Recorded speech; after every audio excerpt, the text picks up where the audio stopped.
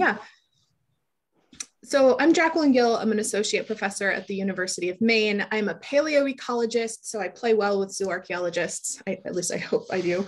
And I think that we are in a particularly important place to be able to not only think about the rise of climate doomism amongst ourselves as people who are deeply engaged in climate work, because our work intersects so much with global change problems, but also to provide some information and just a little bit of hopeful frameworks for people, because we study periods of time where biodiversity and humanity have come through some pretty big environmental challenges. And I think that people can look to us, can look to the past for some guidance in terms of, road mapping our future. I think a lot of the anxiety that we feel comes from a sense of uncertainty about what might come.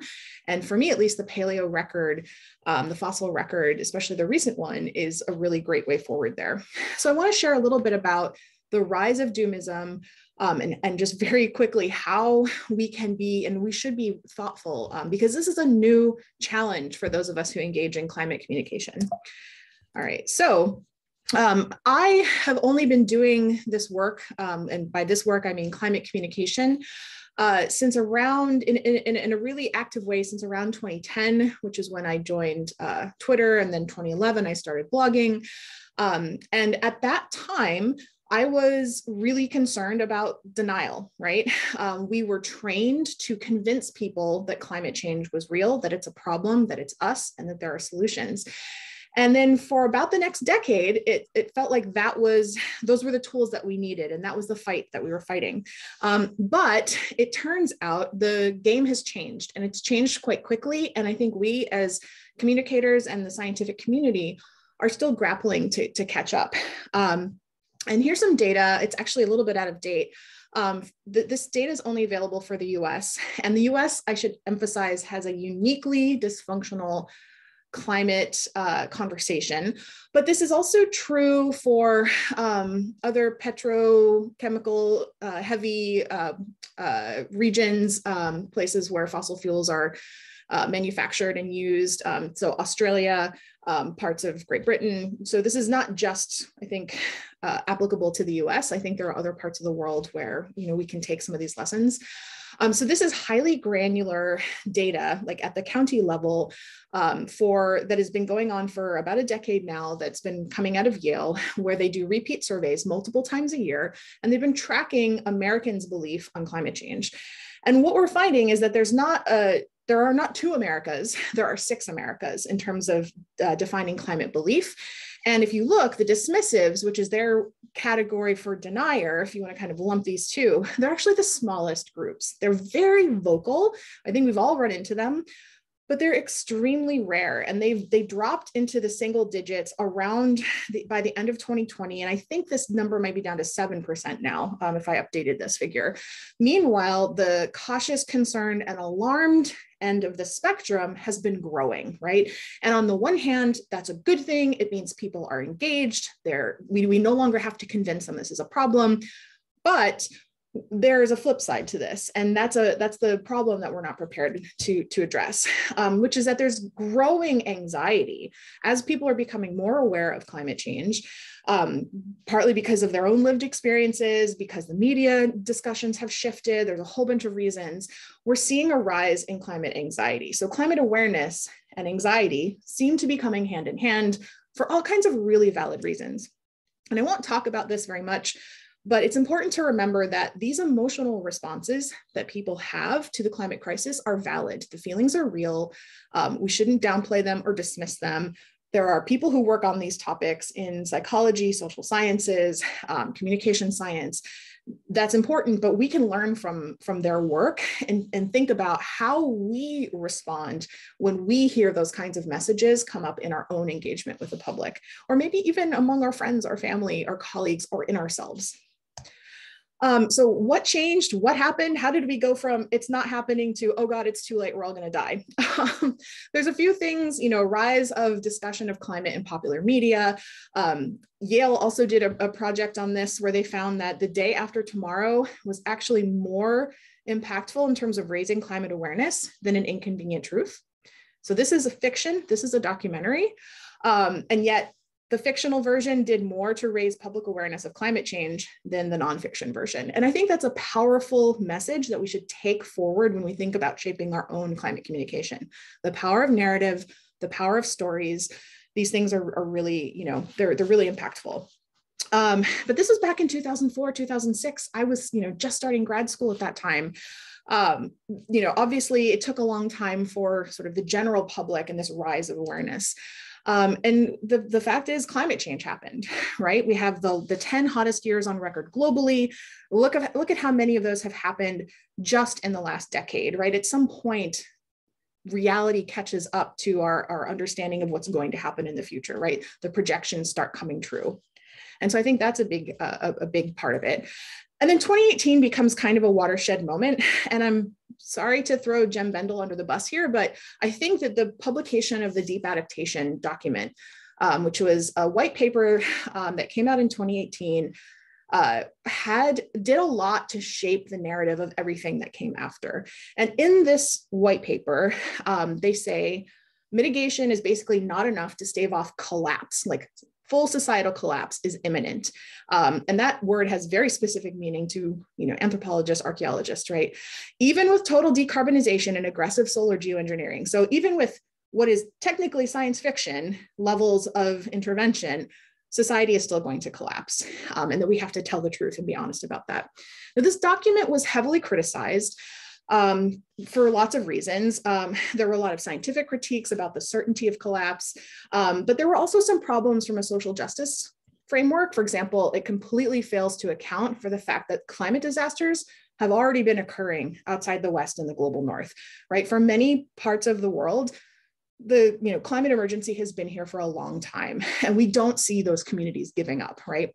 The framework lacks climate justice, i.e. this idea that the people who are suffering the most and the first impacts of climate change were the ones that have contributed the least, right? Communities of color, Black, Indigenous, et cetera.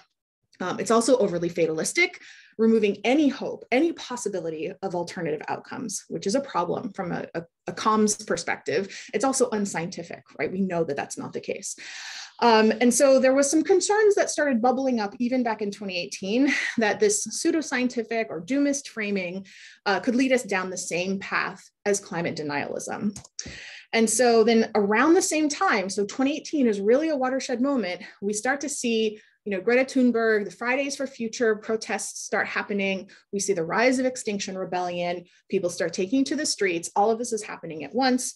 So, here's Greta. We also see this article in The Guardian, which I love The Guardian, but this article has created a problematic framing, right? So this comes out of that IPCC report, basically saying we have 7 years to forestall or to reach our 1.5 target, which was always a highly ambitious target.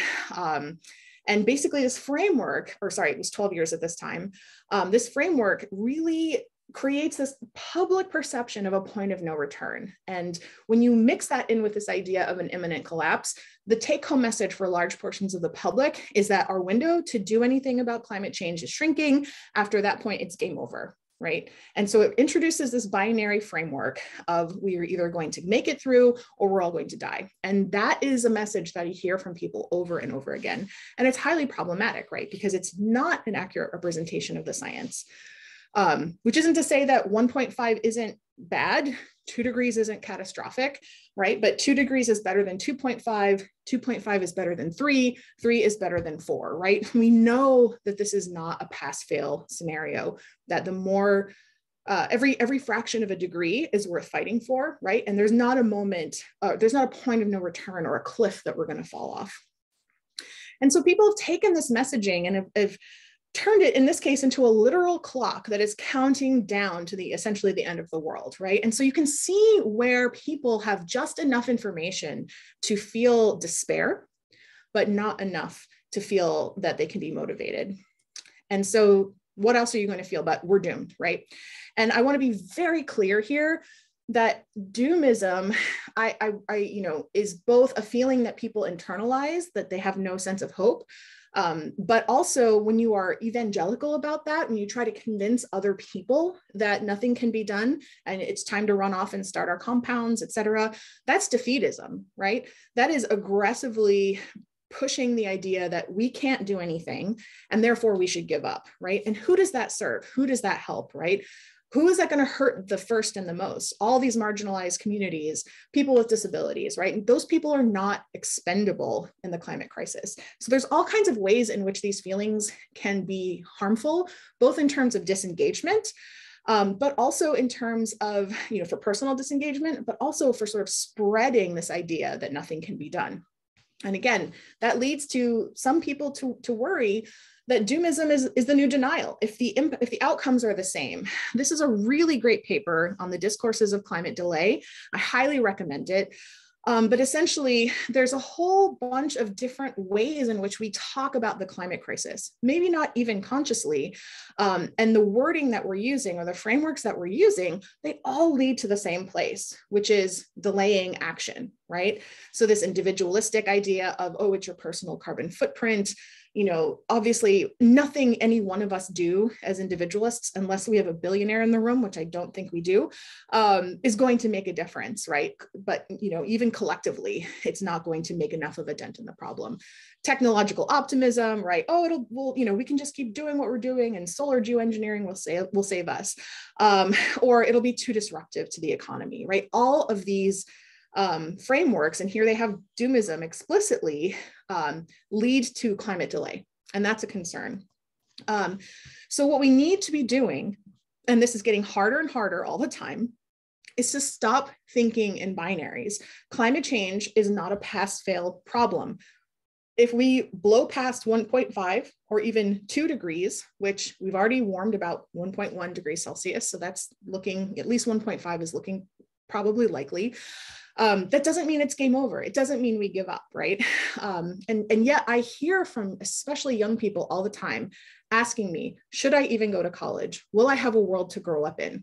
Is it ethical to have children if they're just going to be born into an apocalypse? Will I even grow up at all, right? And to have an email inbox that gets at least 5 or 6 of these a week, more on bad weeks, that is a lot, right?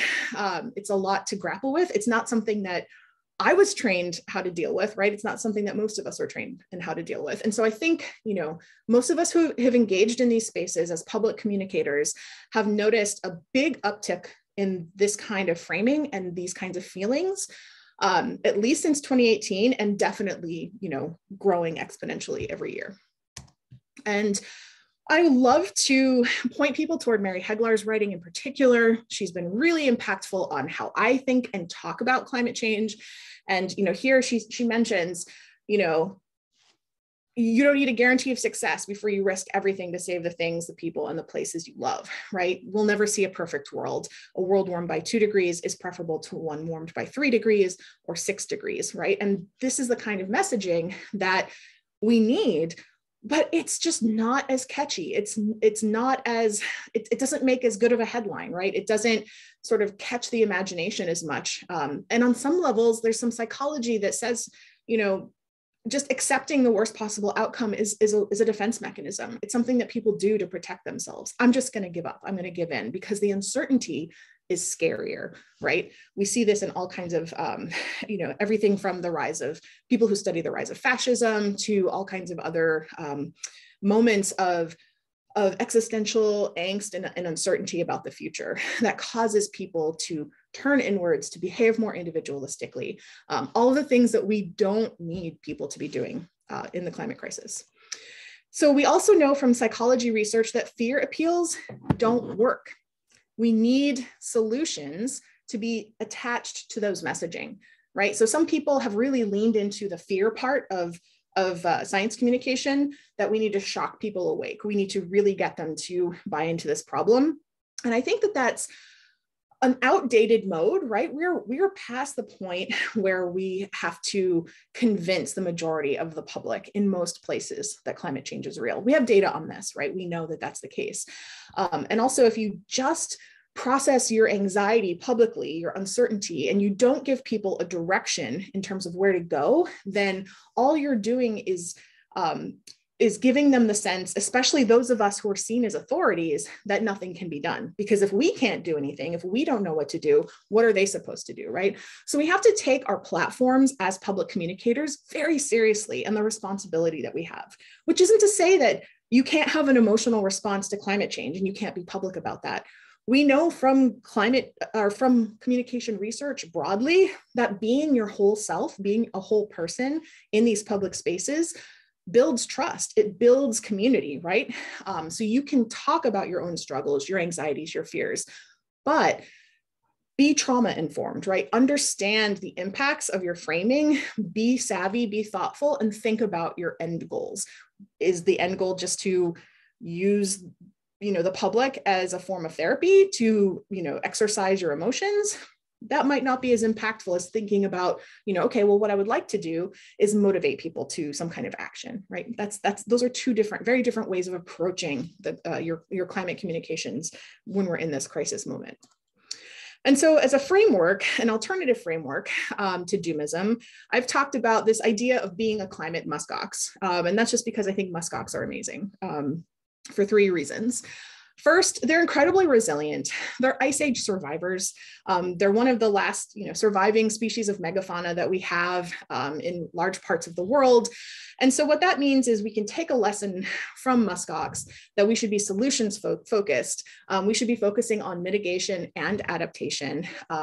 We should share positive stories when we can so that people know that their actions matter, that they can be inspired, right, to build in their communities, even in the absence of strong top-down leadership, which many of us in many of the places we live are lacking, right? We don't have good action from our leaders, but we can scale down to our schools, to our communities, our towns, our states, our provinces, whatever, right? So there are other pathways there at many scales. And also focusing on your mental health, focusing on your own sustainability. We all have a personal responsibility to take care of ourselves so that we can take care of others. Most of us came to the work that we do because we want to make a difference, right? Yeah, the earth is wonderful. It's a fantastic puzzle. But I think most of us also deeply care about it, right? Not just because it's our home. And so we have a responsibility to be taking care of ourselves so that we can take care of each other, because it's the only way that we're going to get through this. Secondly, they're matriarchal. So we need to be looking to feminist models of leadership. We need to be focusing on climate justice, right? So the next time you think I'm just going to run off to my compound, screw you all, like this is zombie apocalypse, think about who is out there who maybe doesn't have the same resources that you have. Think about the communities that have already been grappling with climate change. How have they been dealing with it, right? They don't have the luxury of just picking up and running off to a cabin in the woods. So we need to be thinking about justice throughout the entire climate process from emissions all the way down to the impacts of our solutions. And if we don't do that, then we're leaving people out, and that's not fair or just. We also should be thinking about structural problems rather than this focus on individualistic solutions. And thirdly, Musk Ox are a powerful collective, right? When the herd is threatened, they gather up in these formations with their faces outwards and their backs together. And all the vulnerable are inside of that group, right? The elderly, the very young. They work together to protect the herd. And so we have to fight as a community or as a group of communities, this push towards individualism. How are you feeling? What do you need? What are you going to do to protect yourself, right? We need to be thinking about organization. We need to be thinking about collective actions, whether those are things like protests or voting or letter writing campaigns. We need to be building coalitions with the groups that have been out there doing this work for decades. We can learn from them, right? We can work together. And we need to be thinking about mutual aid. We need to be checking in on our neighbors and building more resilient social networks, offline and online, so that we can come to do this work sustainably and compassionately together, right? And the biggest piece of advice that I give to people when they come to me saying, I don't know what to do, I tell them to get involved, right? 95% of the time, the people who feel the most despair are just doom scrolling on their own. They're reading content. They're just spiraling by themselves. But as soon as they get involved with a group, an organization, they start organizing protests, they start thinking about, ways that they can get involved in their local governments, they start to feel better. The best solution that I have found to that feeling of despair is just to get active and to get active with others who care about the same things that you care about. And that is, an incredible panacea. And there's so many ways that people can get involved on so many levels from so many skill sets that it's usually really easy to find a way to plug in, right? And so we can help people do that by connecting them with, organizations, events, groups, whatever it is that, to help them feel less alone. So with that, I just want to leave you with a few ways forward.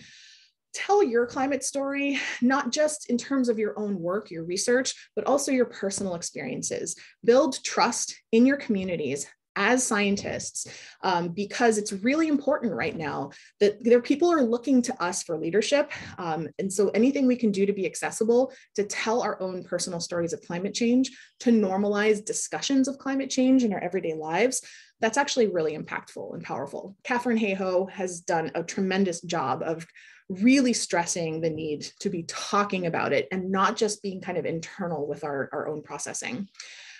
And we should be drawing roadmaps toward new futures. A lot of the problems we're running into in the climate community and the climate conversation is a failure of imagination.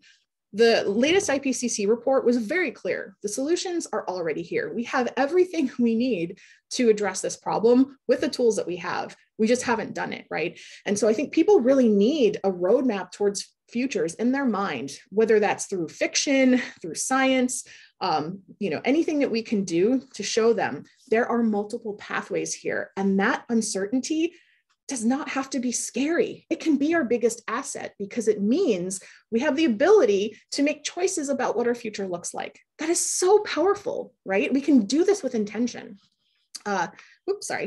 Emphasize collective actions rather than individual ones. It is too easy to feel overwhelmed by the scale of climate change because as one person, I can only sacrifice so much or give up so much or make so many lifestyle choices, and I still feel like I'm not making a difference, right? That is by design, right? The fossil fuel companies want you to feel hopeless. So we have to fight that sense of individualism, especially because as fear rises, people turn towards individualism even more. So it becomes this reinforcing cycle, and that can be really damaging and hard to shake people out of. Anytime you can, and this is where our scientific training becomes really helpful, we have to reject binary thinking. Climate change is not pass fail, right? There's a continuum of harm. Harm has already happened. So a no harm scenario was never possible because plenty of people have already been harmed by climate change, right? And so we can be good ancestors by doing everything we can now to prevent more harm later. And zooarchaeology can really help here. We can fight against collapse narratives. We can talk about the communities who have been resilient in the past to the kinds of global changes that we're expecting. We can talk about, not just in terms of warning, but also in terms of lessons and strategies and ways forward. And that ties back into that concept of roadmaps. We are all global change experts, right? That is what we do.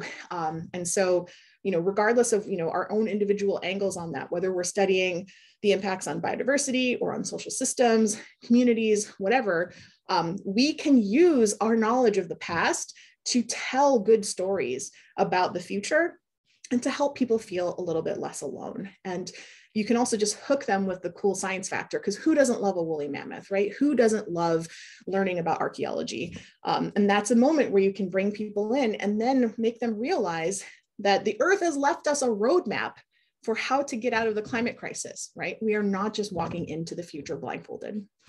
So with that, I hope we have some time. I think we have some time for questions.